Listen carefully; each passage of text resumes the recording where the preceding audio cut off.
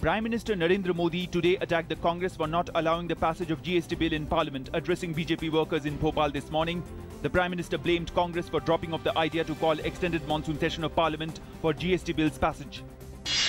The government, which had to give up its plan to call extended monsoon session of Parliament to get the GST bill approved, today said the winter session could be advanced immediately after the Bihar polls to pass the key reform measure, which it proposes to roll out from April next year. Asking Congress, which virtually vetoed the government's plan to convene the special session to eschew from negative politics, Parliamentary Affairs Minister M. Venkaiah Naidu said there is still scope for meeting the deadline for the GST bill and expressed readiness to call an early winter session. The 10th World Hindi Conference began in Bhopal. Addressing the conference, PM Narendra Modi highlighted the responsibility of every generation to preserve their heritage for future generations. The Prime Minister has urged the nation to work towards enrichment of Hindi language by adopting words from different languages and has asked to hold workshops between Hindi and other languages.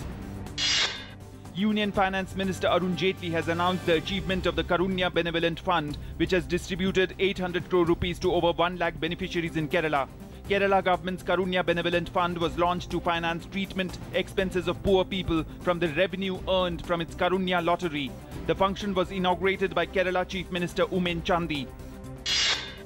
The BJP-led NDA allies have come close to clinching a seat-sharing deal for the Bihar Assembly elections, even as Hindustan Awam Morcha leader Jitan Ram Manjhi and Upendra Kushwaha-led RLSP today authorized the BJP to take a final call on the issue. BJP's Bihar election in charge and Union Minister Anant Kumar held separate meetings with Kushwaha and Manjhi.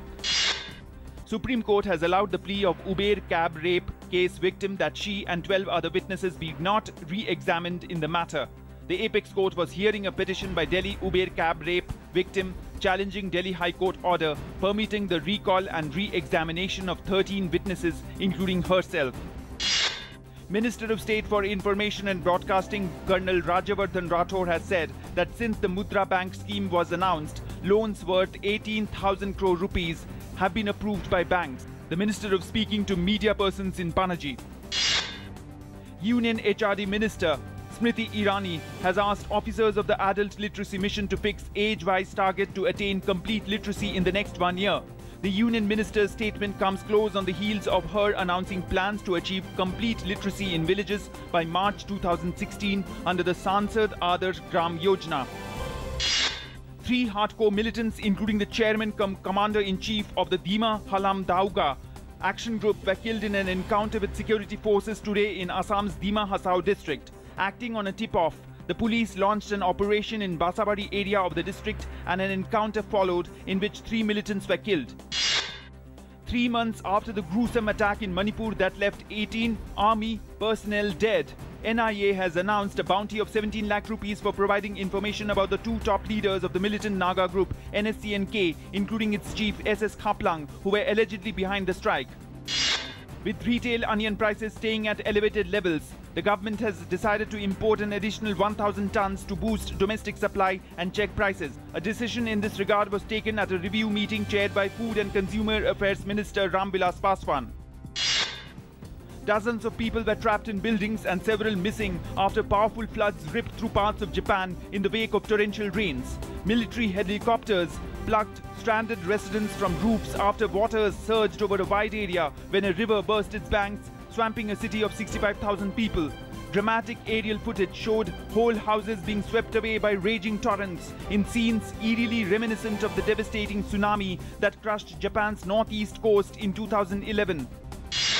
Nepalese Prime Minister Sushil Koirala made a fresh appeal to Madhesi parties agitating over a proposed constitution to join its drafting process and help find a peaceful way to end the violent street protests that has claimed lives. Speaking at a program in Kathmandu to mark the 101st birth anniversary of Nepal's first elected Prime Minister BP Koirala, he said, "The people have mandated us to draft the constitution through the Constituent Assembly and we cannot dishonor the mandate of the people." Record numbers of migrants streamed through the Balkans into Hungary today, forcing Austria to suspend cross-border train services as Europe remained bitterly divided over how to cope with the refugee crisis. Germany itself under fire from eastern neighbors. over its willingness to take in refugees, warned that an EU plan to distribute 160,000 new arrivals among member states was a mere drop in the ocean. Captain Rani Rampal's hat-trick helped the Indian junior women team to convincingly defeat Malaysia 9-1 in their last league game of the 7th Women's Junior Asia Cup. With this win, India has qualified for the semi-final game of the tournament.